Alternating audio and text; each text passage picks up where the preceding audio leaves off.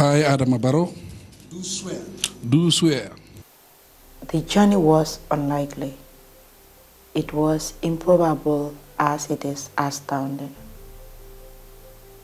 On January 19, 2017, President Adama Barrow was sworn in as the third president of the Republic of the Gambia at the country's embassy building in Dakar, Senegal. His election on December 1st, 2016 took the entire world by surprise. Incumbent President Yahya Jammeh called to concede defeat and congratulate Adama Barrow as president-elect. I'm calling you to wish you all the best. The Gambian people have spoken, and I have no reason to contest the will of the Almighty Allah. A new era has dawned on the country. The beginning of a new beginning for the Gambia. A country once gripped in fear has suddenly set itself free. Political prisoners went home to their families and loved ones. New media frenzies sprung into life. Freedom, liberty, and dignity returned to the Gambia. But Jammeh's acceptance of the election results didn't last long. A week later, he made a full turnaround, announcing an attempt to annul the results of the election. The country was thrown into chaos and total confusion. President-elect Barrow was yet to assume office, but he and his coalition partners remained resolute and steadfast. He called on Jammeh to accept the verdict of the people.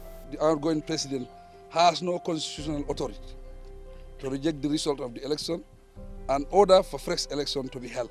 The Independent Electoral Commission is the only authority empowered by the Constitution to declare results and to declare a winner. And that has happened. That's the language of the Constitution. The Gambian people have decided, and their decision is supreme. Power must be transferred to the winner. An impasse ensued and the country was at the brink of war. Regional leaders and others around the world stood by the Gambian people and ensured democracy and the rule of law prevailed. President Barrow returned to the Gambia to a hero's welcome.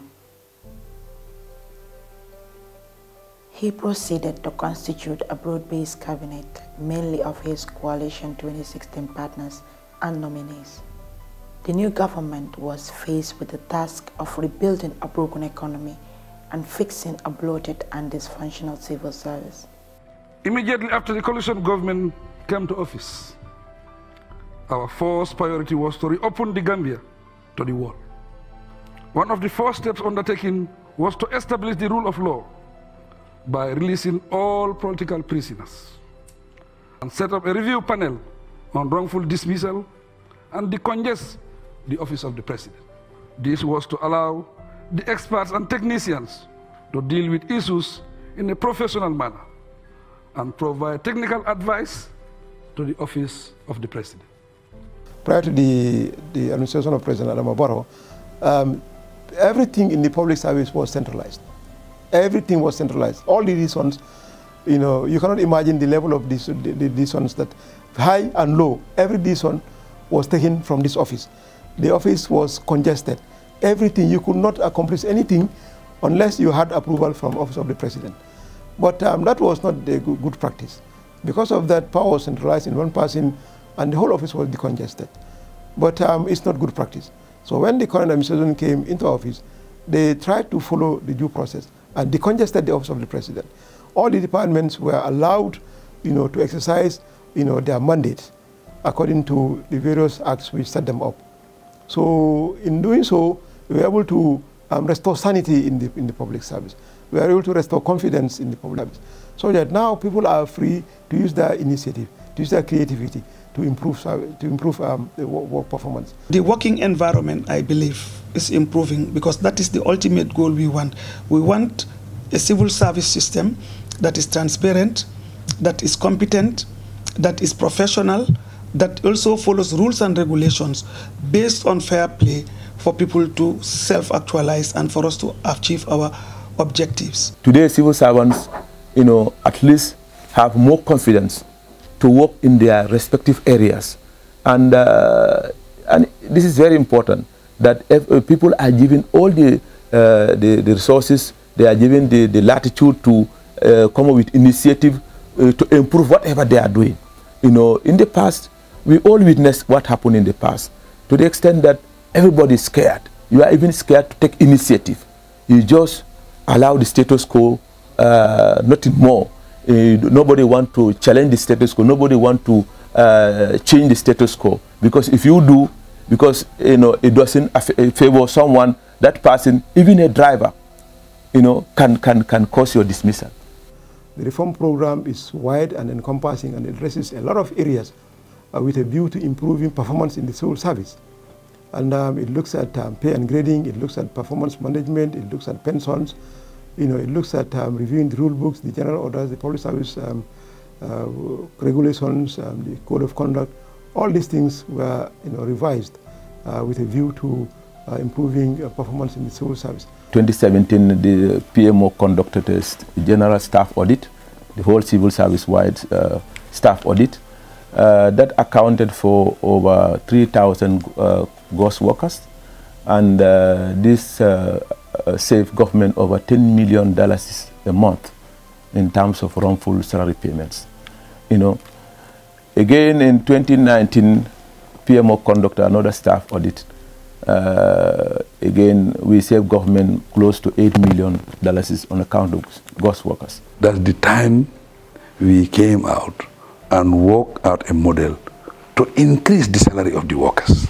And we are not stopping there. We are now doing salary review. By July, I have spoken to my Minister of Finance, by July, you would have implemented the salary review. The civil service reforms are very impactful in what we are doing, because when we came, we found that it is unbelievable that a pensioner will be receiving $150 or $300 per month after serving your country for almost 30 or 25 years. The 50% salary increase for the civil servants and the 100% increase for the pensioners included this year is the alcalos and chiefs. That is just the tip of the iceberg. We are coming back, and this time we are saying it is bottom-up approach. The most vulnerable, the most ignored citizens of this country will be the priority. A new government also quickly set out to fix the country's battered international image and broken relationship with development partners. President Barrow led several high-ranking delegations abroad to rebuild the country's relation with friends and partners around the world. He visited the United Kingdom, the first of such visit by a president of the Gambia in over 2 decades, where he had meetings with the Queen and other high-ranking British government officials. The Gambia also rejoined the Commonwealth and re-engaged the European Union, 2 important development partners. The Barrow administration also cancelled the country's notice to exit from the International Criminal Court and also revoked the attempt to change the country's name. My government continues to build on its diplomacy to return the Gambia into the rightful place in the community of nations and organizations. One of these is the Commonwealth. And we are delighted by the readmission of the Gambia into the Commonwealth of Nations. There is no nation that can live today in isolation. We are part and parcel of the international community, and if we decide to exclude ourselves, it's to our own detriment. And I think the wise decision was taken by the President to get us back into the Commonwealth, into ICC, and then chart the way forward based on our participation effectively in all these international organizations. We want to be friendly to all the countries around the world. That's why we are engaging all countries in the world. Our diplomacy is a very friendly one. That's why today Gambia is benefiting. So our position is to foster peace based on neutrality and work together as one big human family, trying to put emphasis on things that bind us together rather than things that will divide us. I've been in this for quite a while now, though I'm young. I know sometimes the work of our diplomats are not easy with little resources. And what makes the difference is the dynamism of our diplomats. And you follow the election of the Gambia to the Human Rights Council, of Madam Janet Salanjai to the African Commission. I think our ambassadors deserve a lot of commendation for the excellent work they are doing with very limited resources. We have a very, very good connection as far as ECOWAS is concerned. That's why today, as we speak, Gambia is expecting to be, we are already, we will be the president of ECOWAS for the next 4 years. President Barrow came face to face with the dire conditions in the country, the grossly inadequate electricity supply, the bad conditions of the roads, particularly in Banjul and the Kanifing municipality, and the near total absence of a national infrastructure in many parts of the rural areas. Expectations were high. President Barrow and government knew they had to act quickly to address the situation, and controlling the electricity supply in the country was fundamental. When we came, the infrastructure was very, very old, and we were challenged with a lot of things. Our generators were old, our infrastructure was old, so we needed to fix all of them at the same time. The Gambian people protested against me after 6 months because our capacity was 40 megawatts. Today, we are up to 100 megawatts.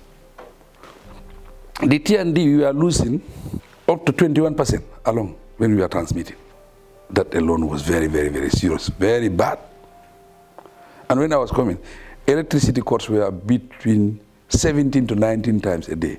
Today is less than 2 to 3 times a day. It's because we improve on the infrastructure. We took over when it was like 45 megawatts available. Now we are more than 90 megawatts, and we are planning to increase more through the OMVG interconnection. Before the end of December, we would have connect the Brikama substation and the Jarasoma substation, and immediately we will access 50 megawatts from the dam in Guinea, that is Suapiti and Kalita. What we need as a country is 80 megawatts at that time. So if we access 50 megawatts plus the car power 30 combined will be 80. So that means we will shut down our engines. As the World Bank said, we will shut down dirty electricity. We depend on clean energy, and that is even very good for the environment. We want to make sure people access electricity. And in this roadmap, by 2023, Gambia should have universal access to electricity. Basically, we are targeting about 85% of Gambians to access electricity, because electricity is a game changer. We are electrifying more than 200 communities in the Sierra area. We also have the ECOWAS, project, which is connected to the OMVG. There's also an access project to get access to the communities. That also more than 200 communities to be connected from Soma substation and Brikama substation.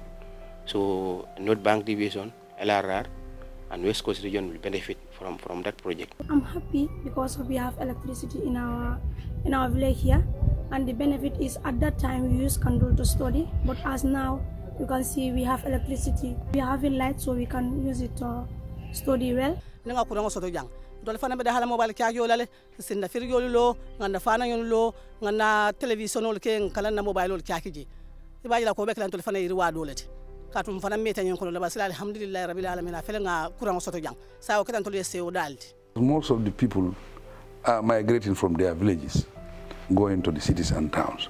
But the moment they have electricity, there is no need for them to move because they have gotten whatever they want to do back home. So that's why the universal access should be by 2023. By 2025, the whole country should access electricity.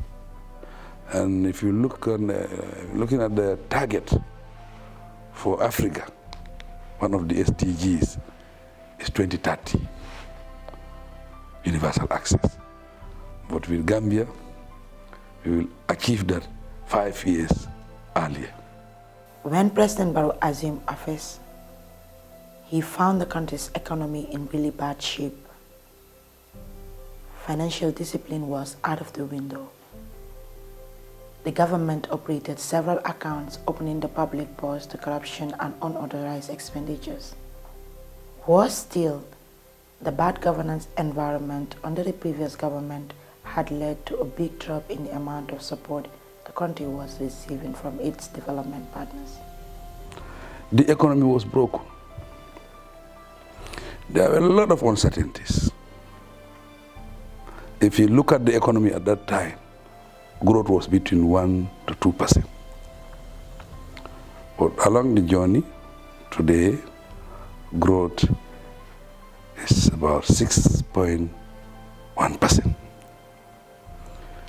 Our debt to GDP was 120%.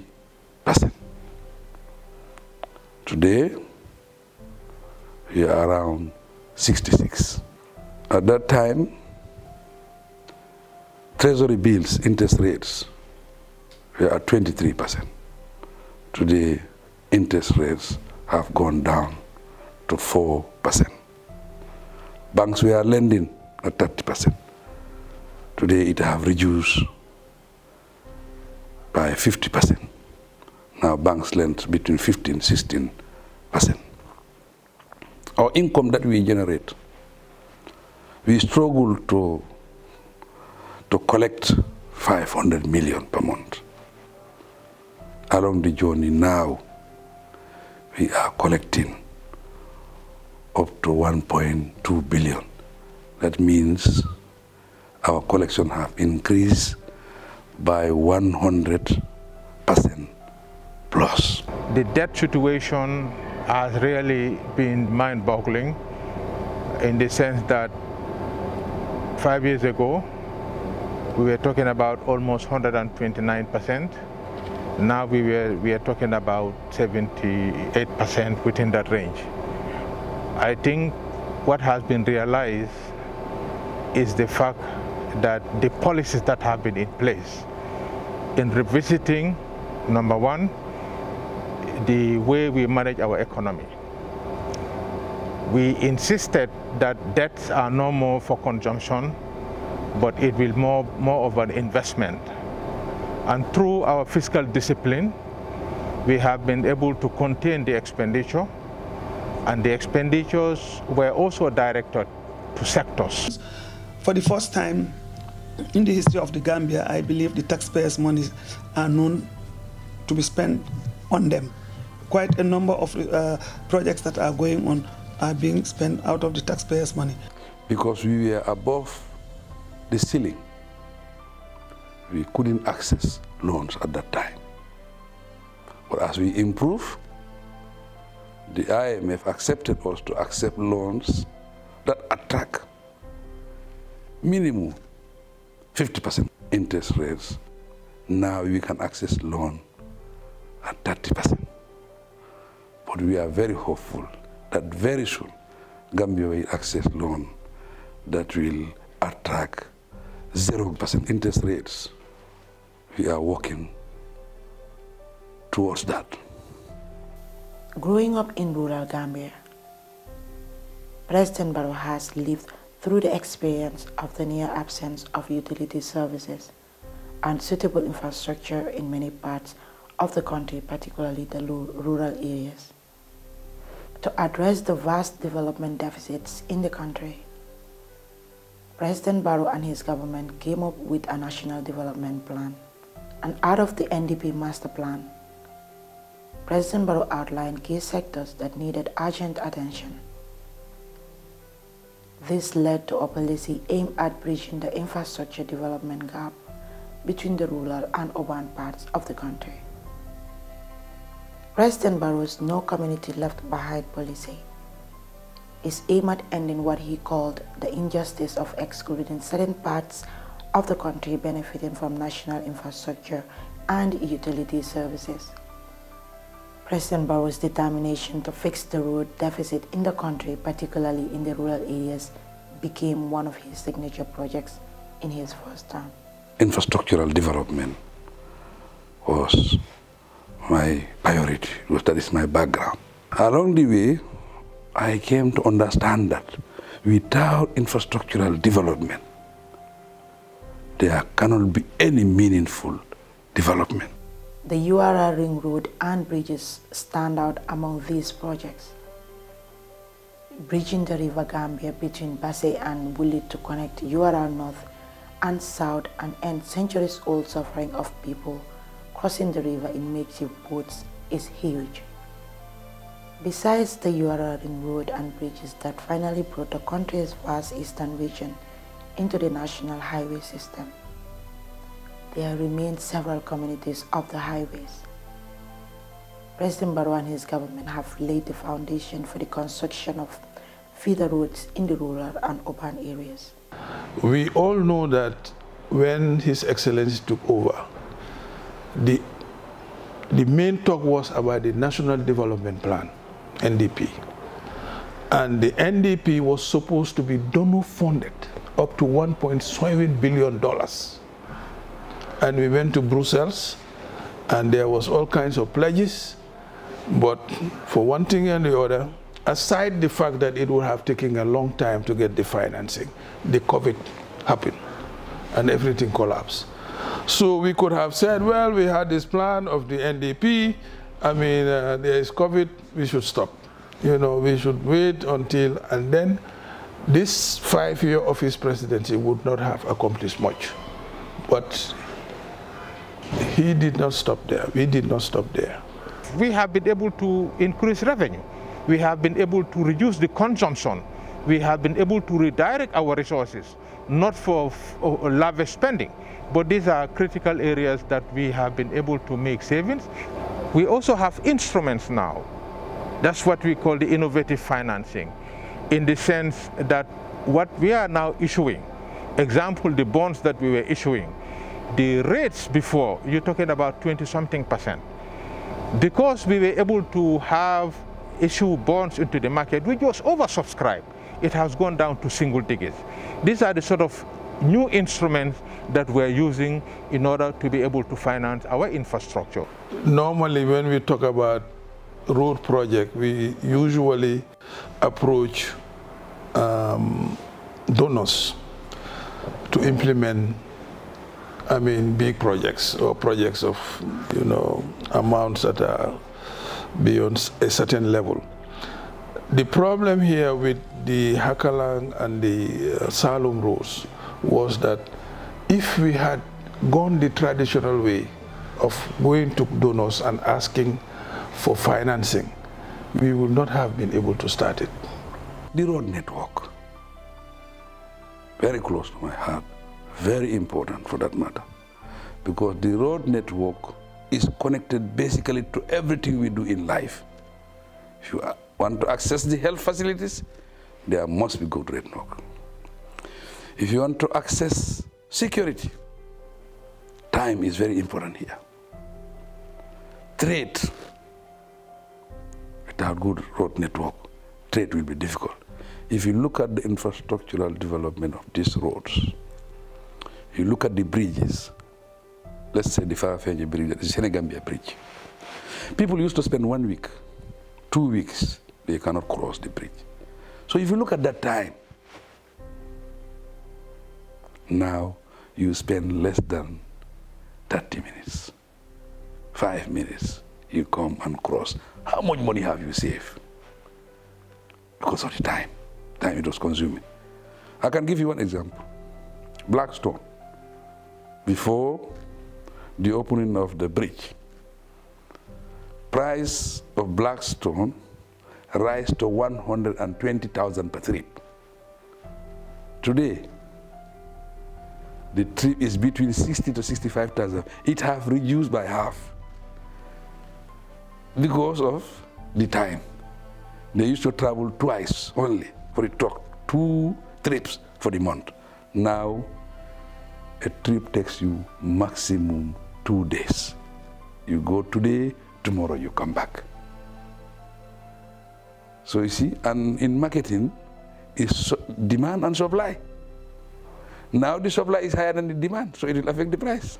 That's why the price is coming down. That's why we liberalize the market also, so that there will be competition. So naturally, the market takes care of itself without government intervention. I may be biased, but I am one of those people who believe that one of the reasons for poverty, one of the reasons for lack of development is lack of connectivity. You know, if, in other words, Africa is underdeveloped, most countries are underdeveloped because they are not connected. I mean, communities are not connected, and there is no free flow of people, goods, and services. And one way to remedy this is to provide roads, bridges, railways, or aviation connection. In fact, I am one of those who believe that the much talked about African unity cannot happen politically without this connectivity happening. You know, so in our own national level, that's what we are doing right now. That's the key important. We want to connect Gambia, Gambians, Gambian communities, Gambian people to have more economic, social interaction. Access schools, access farmlands, access, you know, health centers, things like that. And without that, there is no, our development will still be constrained if you don't address that. So that's what we have been doing, more or less, connecting the country. Now, if you notice, you can travel from Essew up to Pasemas. That covers almost the whole entire North Bank. You can travel from Banjul to Koina. That, you know, connects the whole South Bank. We are bridging these 2 main trunks as well. In Senegambe Bridge, there is Basse, there is Fatoto. So this in itself is the movement of people. And this mere fact that people move brings social and economic development.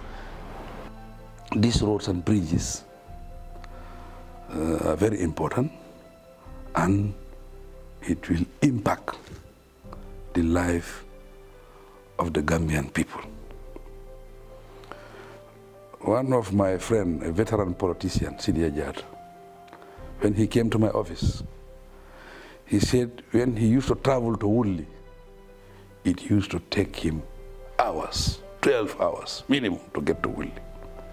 So he said now, if you have a very good driver, it takes you 4 hours. But if you have a bad driver, it takes you 3 hours to get to Woodley. Ndal Woodley ko ngala tentu baake nga Adama Barrow tentu nga jey.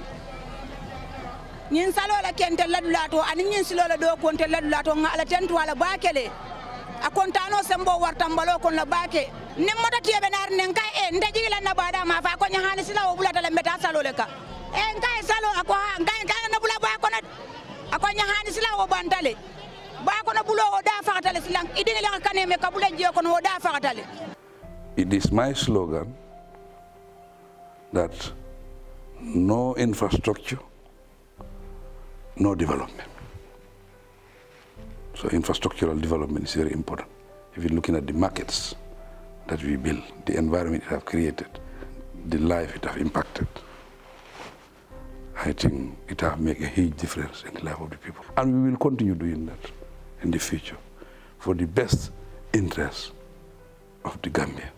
And I think every Gambian will listen to me carefully and understand why infrastructural development. If you want to expand the health sector, you cannot expand it without the infrastructure, without the infrastructural development, without building hospitals, creating the environment. You cannot expand the health sector And that's what we are doing. The Barrow administration knew it has to do something about the country's agriculture sector. Over 70% of the country's workforce is engaged in agriculture, directly or indirectly. And to help increase production in agriculture, the government launched a massive intervention program to assist farmers and women horticulturalists. You cannot develop agriculture without infrastructure.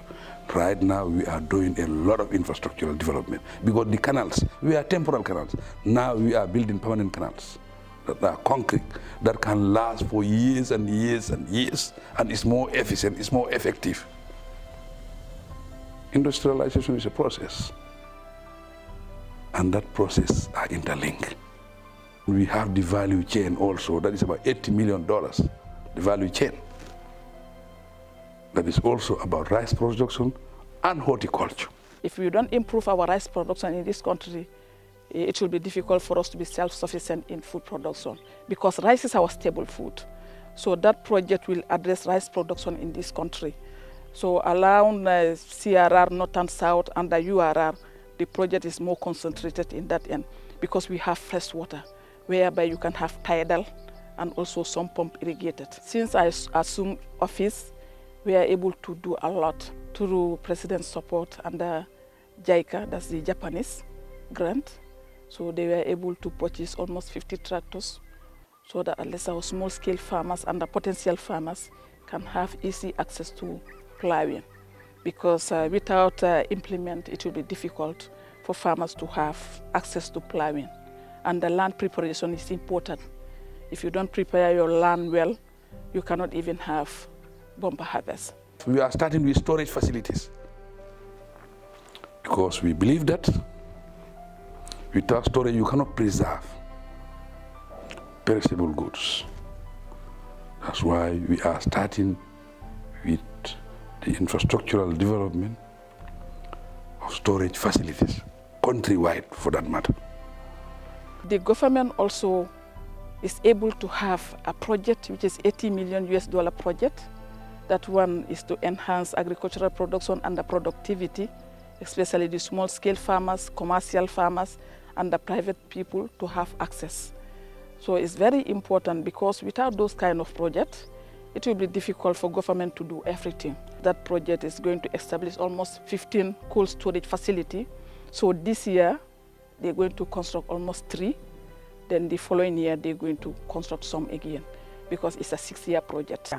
Dolla ñoo fel sa te kono jang na ko wala mun na balu tati par anata kenye ko le akubati ñin sa te kono jiko kata nye problème oti jang do kudula kata nye problème oti jang ngata ma fosi fo wulu mawto ngata na ko bonje nin tilo kandite la muso kun kilingo ibuka hanyi kata nye wulo kon ala nata ke nimman sakunda nata mbulo du ñobono ami fabure la nyaton kaya kono inata ngadina ba kata chika sa te na chika inata dinna inata makoy tankoto ye makoy gieto nata drip line o kenyeje nyo fele musoli ko nganda ha juli sabola ntol buka julo saba na insate ko no jansayi e kanale dorong ye du montaro talan konon to len kadum nin dunta talan konon to 12 len ka ji nin jita 12 mobe te la hajola ay bata talan kanne ay koleya talan kan oto sayimbe man sakunda tentula mbe jayila ibo kata ko min ke kam musoli fo ala sa ke nyato ta koti minima soto ase futa wol fanaya kila hormod katun tol buka da nyinda mala nka bebi kon fanando kule mi yalon ko ka transport kata holani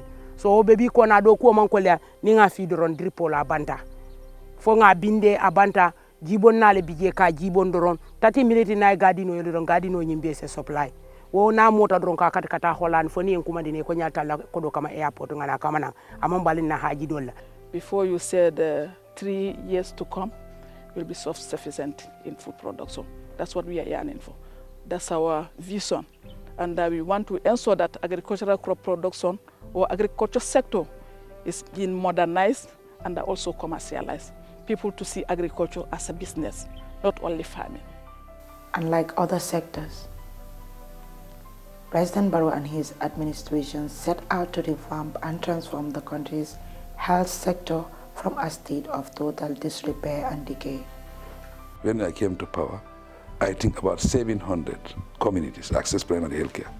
Today, about 1,000 communities access primary health care.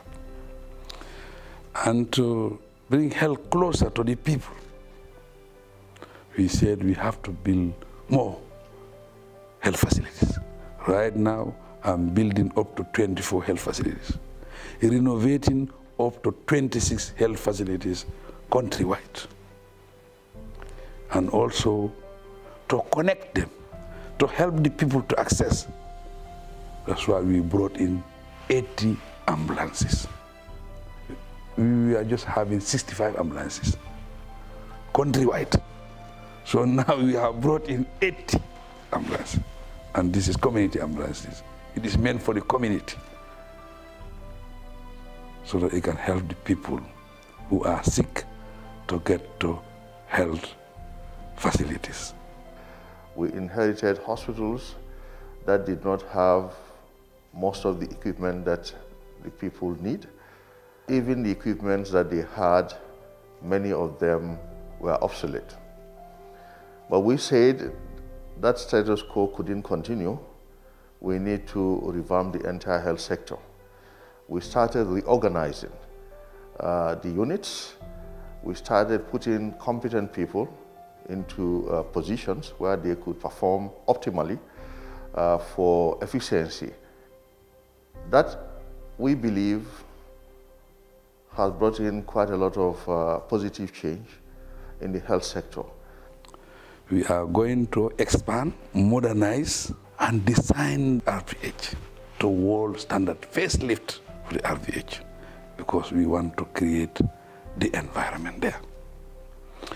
The infrastructure was lacking behind. We are also building quarters for doctors. You know, we build for a doctor a 2-bedroom, sitting room, everything for doctors. And we build houses also for nurses. We call them 1-bedroom flat. Within your bedroom, you have everything. And we have a central sitting system whereby they can sit together, you know, and chat and everything. People used to deliver together, but now we are building specific rooms for delivery. For one person, you access water, toilet, and everything in there. It's more decent, you understand? You know, and it's more secured. The environment is more conducive. So we are doing that. This is the innovative ideas. These are new models. This is world standards.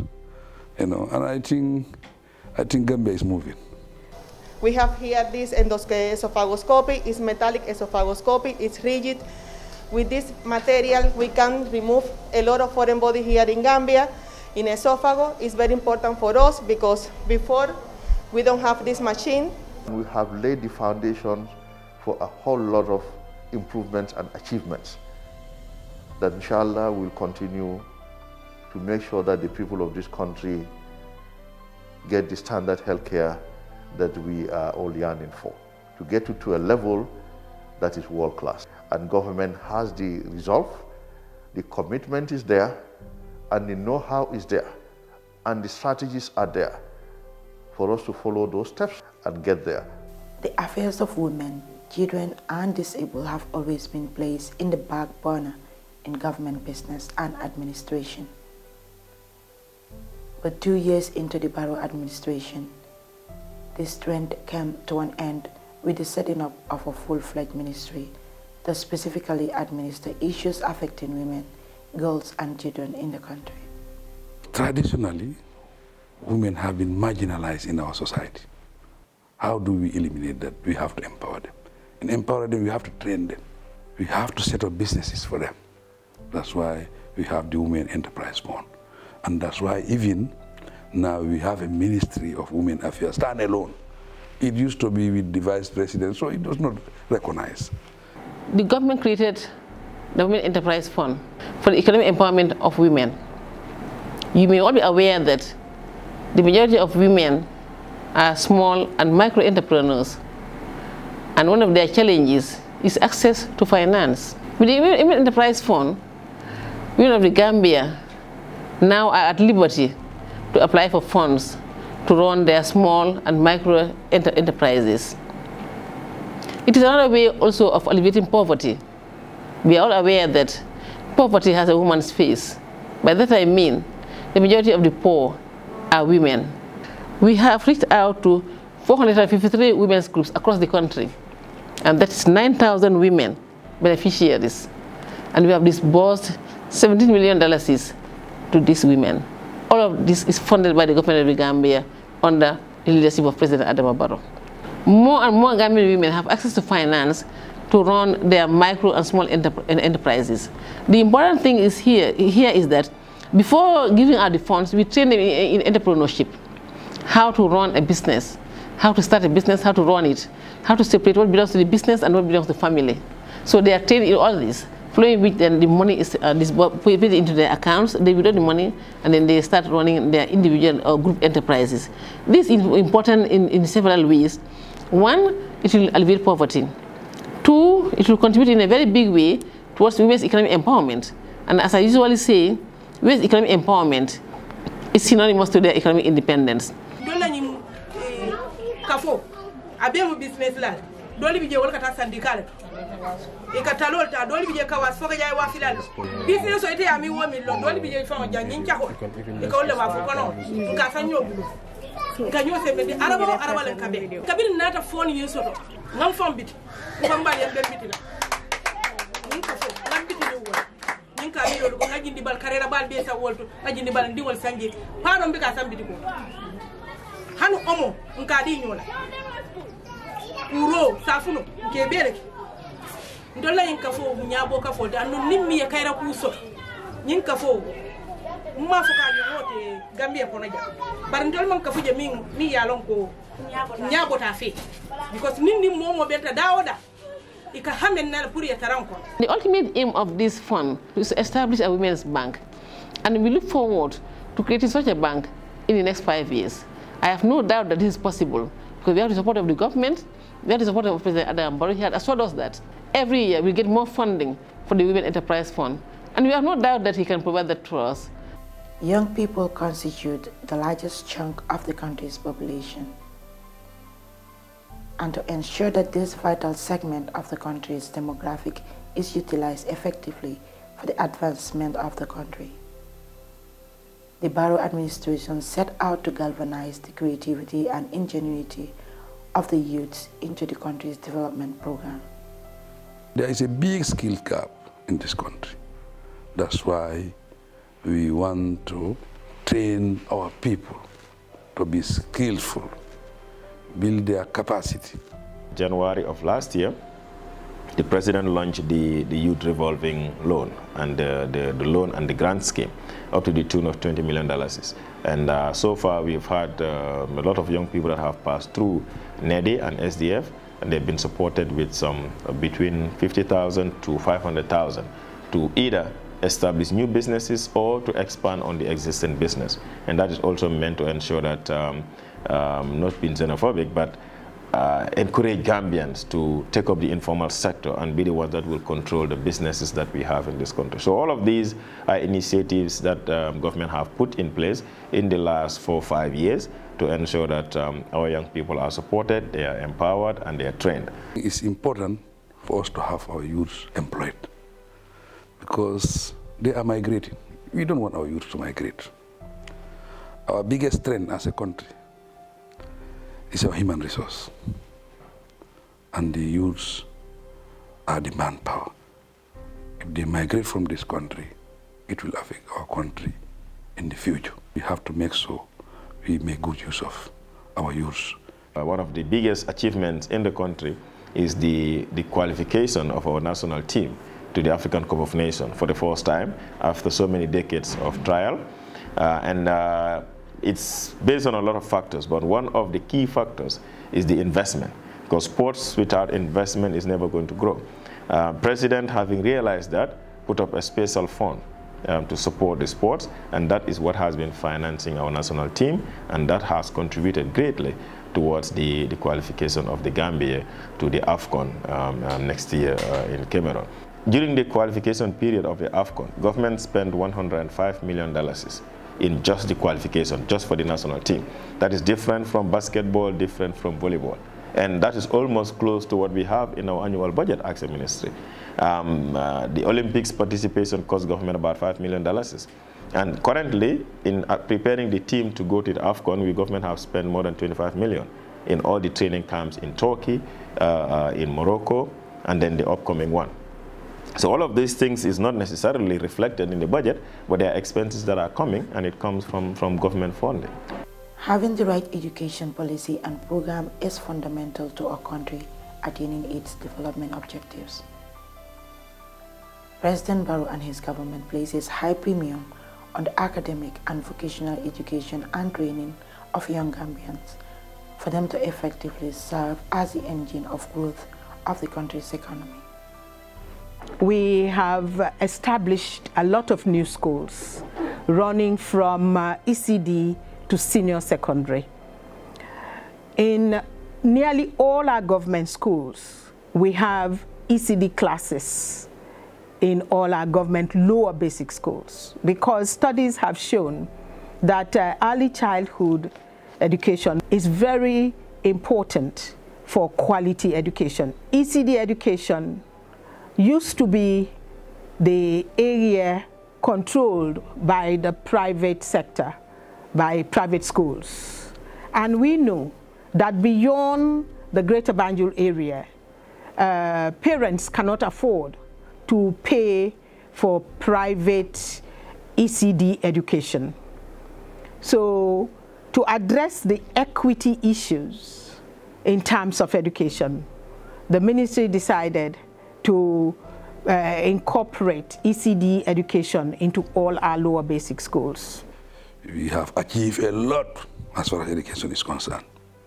We have built the university. The phase 1 and phase 2 is finishing now.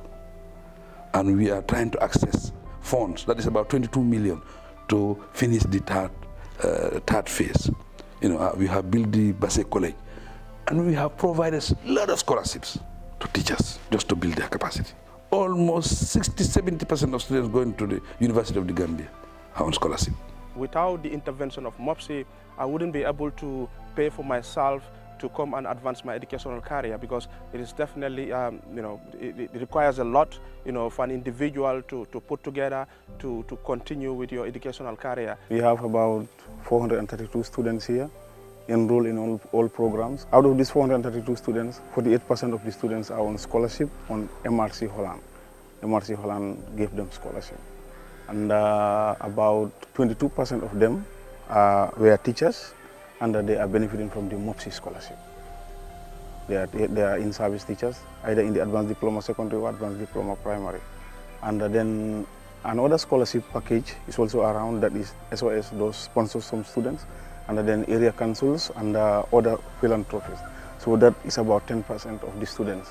So mostly here, it is about 20% of the students that are not on scholarship, and most of them are Islamic students. So once they have the requirement that donors look at, then they are given scholarship. And what is most interesting is some of them are from the communities here, and they have been in their communities doing a lot of things in the communities. They have the requirement, but they have not gone to college. But when this college was established, I can give you typical examples where an imam in Galemanda, one Mr. Job, is enrolled in the college here. He's the imam there, and he is a student here. So that shows that many people have requirement, but due to access, it became a problem. But once the access was there, then it became easy for them. You go to Pasamas also, we have another guy there who is a family man who is having 2 wives here as a student, and is pursuing the diploma program. He also graduated. Since we don't have the grade system, he graduated with Form 4 with very good results, and he's also enrolled here. He's also benefiting from such. So you can see people from diverse walks of life, from different communities in URR and CRR here are benefiting from scholarships. So I think the coming of the college here is very timely. From 2017 to now, you go to CRR, and CRR North in particular, where we had a lot of out-of-school children. A lot of children were out of school. They started with temporary classrooms. Now you go to places like Kir Alasan, Tamba, and all those places in CRR North. You will find permanent, beautiful classrooms that have been constructed with water supply, solar system, and all those. But those schools started with temporary structures, makeshift classrooms. But all that is what has increased the enrollment. If we had left those children out because there were no classrooms, we would not have been talking about enrollment increasing from 500,000 to about 700,000 or over 700,000 now. We started off with free girls' education, but now it is free education for everybody, both boys and girls. Nobody pays school fees from grade 1 to grade 12. Children can go to school from ECD to grade 12 and not pay, and they're not expected to pay any fees. It's free education. Tuition-free education is what we have in the Gambia now. And apart from that, textbooks are also provided free of charge from grade 1 to grade 9. And for senior schools, schools are paid $2,000 per student for their textbooks. For examination fees, some of us might understand that there was a time children or students would get up to an examination class. And because their parents cannot afford the examination fees, now even that has been waived. Nobody pays for grade 9 exam fees, and no student pays for their grade 12 examination fees. It's all free. So that is why everybody has the same opportunity, whether you are in the Greater Banjul area or you are in the remotest part of the country. Most of the schools are in remote villages. You know, they don't have enough housing for teachers. So that's why we are building now teachers' quarters for teachers. I think we have built more than 1,000 houses for teachers, and we will continue doing that, so that if you are living in a village, you will live as comfortable as somebody who is living in Serekunda. You know, that's why we are talking about decentralization. Decentralization is not the location alone, but to make sure that facilities are the same. You access everything: clean drinking water, you know, electricity, good housing, those kind of things. Decentralization cannot work if these things are not available. That means you create the environment. If you transfer somebody from Serekunda, he feels that if I move to Basse, it's the same thing. If I move to Koina, it's the same thing. This is what we are trying to do. By the time the Barrow administration came into office, the country's tourist industry was on the decline. The brief political impasse only made it worse. But due to the governance environment, the country's tourism sector sprung back into life. As a government, we are faced with these challenges of rebranding our country internationally. The narratives of our country, we needed to redo them again and give it a different image. Number one we did was to make sure you improve on our governance, because governance is key for any investor in any country. And by making sure that our narrative become different overseas, that attracted people to put in their money in this country, because they know that when they are aggrieved, they go to court, they will get justice. And that is key in determining investment for any investor in any country. Tourism is very important to our economy. Between 20% or 25% of our GDP is from tourism. And they create employment for about 200,000 people directly or indirectly. So tourism is so important, it's huge. When we came to power, tourism arrivals increased by 28%. With the OIC coming, we are coming to build the biggest and the first full 5-star hotel. And also with the conference center, we can use Gambia as a conference destination.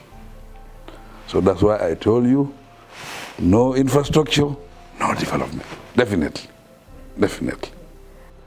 We believe Gambia is a right destination, that with little bit more efforts, we will get to where we are heading. During the previous administration, the Gambia's image internationally was synonymous to its government's encroachment and abuse of its media practitioners.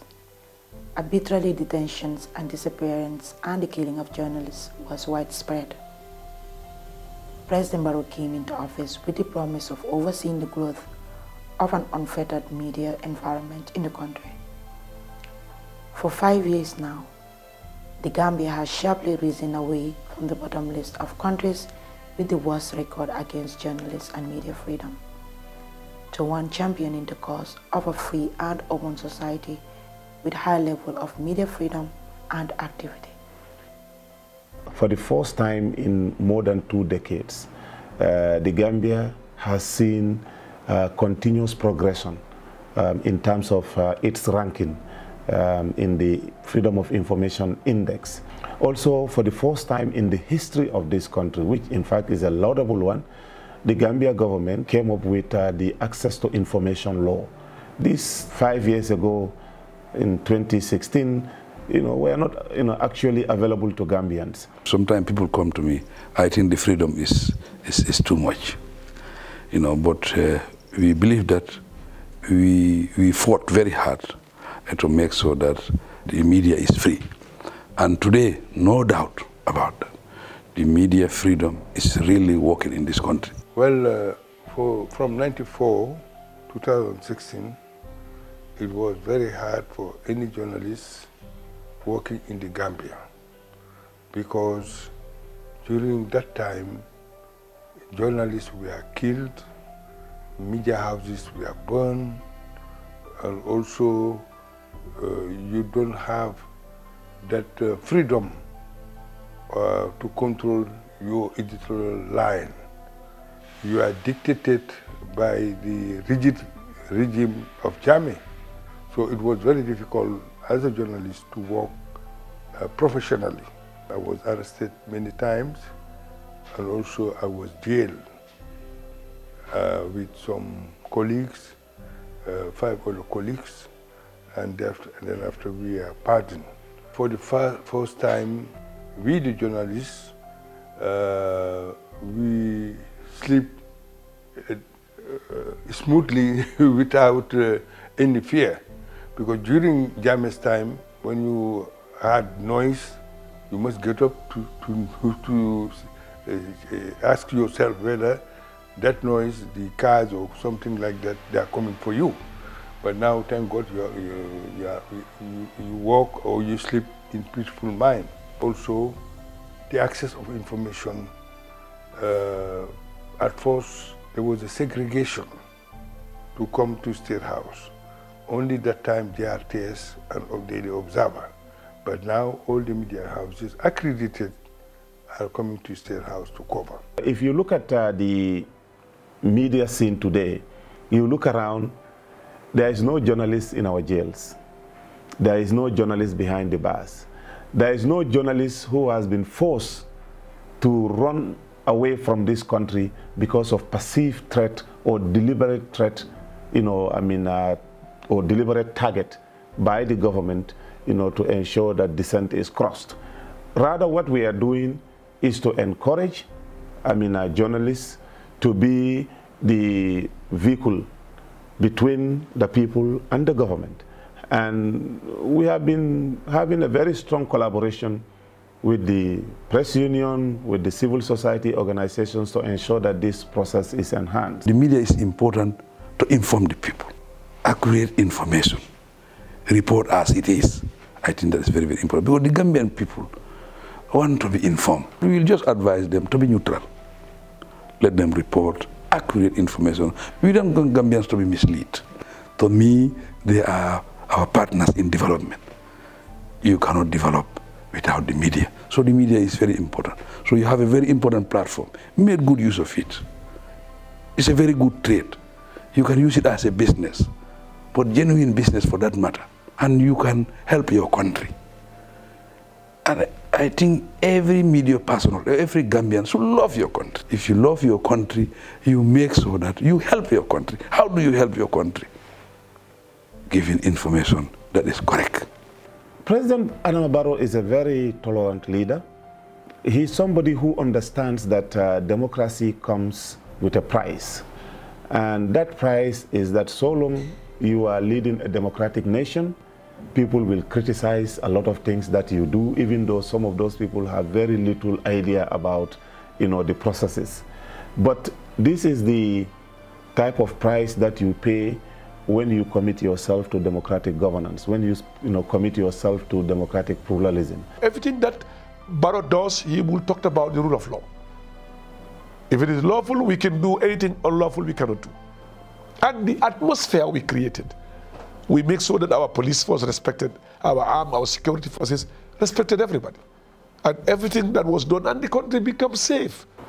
If we had an autocratic president who doesn't listen, who thinks that, it's dictatorship and all that, there is no exchange, then we will not have been able to accomplish what we accomplished during these 5 years.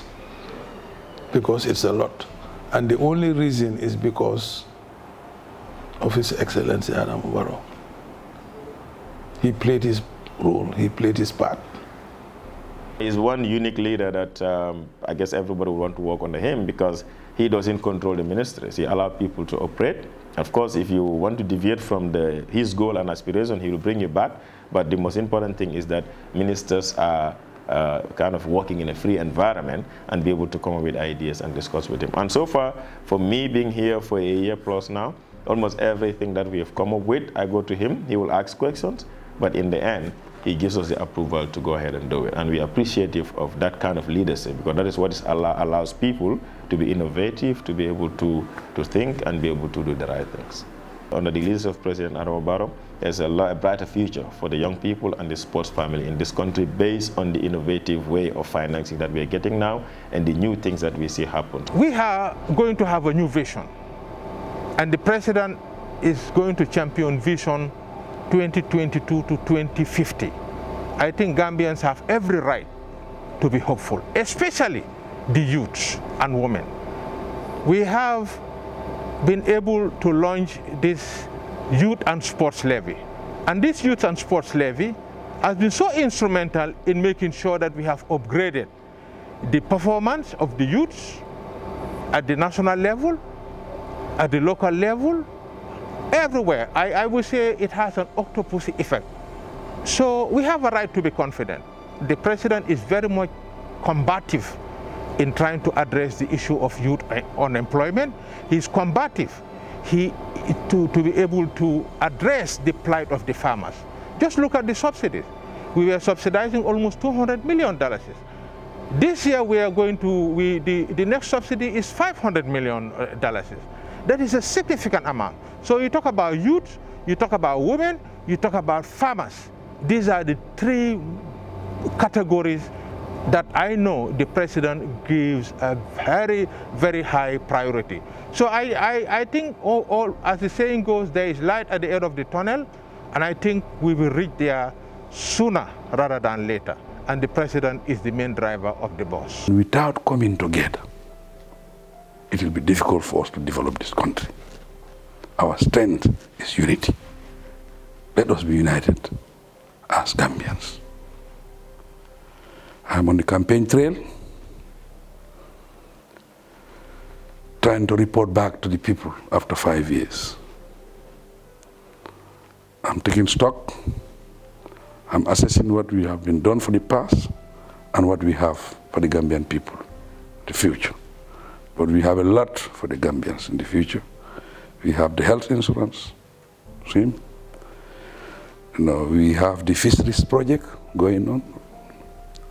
And also, as our local representative, we're going to pay them salaries for the first time in the history of this country. And also, we are going to implement the salary review that we have done recently by 1st of July. And I am promising Gambians that I will continue with my infrastructural development. The sky is the limit for infrastructure in this country. With roads, I will do more roads. I'm promising you, I will do over 1,200 kilometers to expand the Gambia, to connect the Gambia. As one Asian leader has once said, let's build the roads will connect us. As Gambians, I want us to build the roads so that the roads will connect us. And also we have started the OIC roads. They will expand the urban areas. And the highway we are coming to build in the history of this country will be the first time you have 6-lane highway in the Gambia. And you will have overhead bridge in the Gambia for the first time. I think when it's completed, the CCS Kundal will go and take pictures and say they are in New York. It will be the first time in the history of this country. So I seize this opportunity also to thank my government, my cabinet, the National Assembly, the entire Gambian people for the support they have given me. And I call on all Gambians to continue supporting me in the future, for the future development of this country, for peace, for stability, for democracy, for transitional justice, for independence of the judiciary, independence of the National Assembly. I want Gambians to continue supporting me to be the head of state of this country from 2022 to 2026. That's another term of 5 years. And I believe we can do more than what we did during our 5 years transition. This will be an NPP-led government. And I believe if you give me support, President will be NPP, National Assembly will be NPP, councillors, mayors will be NPP. Combined, coming together, same direction, same thinking, we can make a huge difference in the life of the Gambian people. Thank you very much. Long live the Gambia and long live Africa.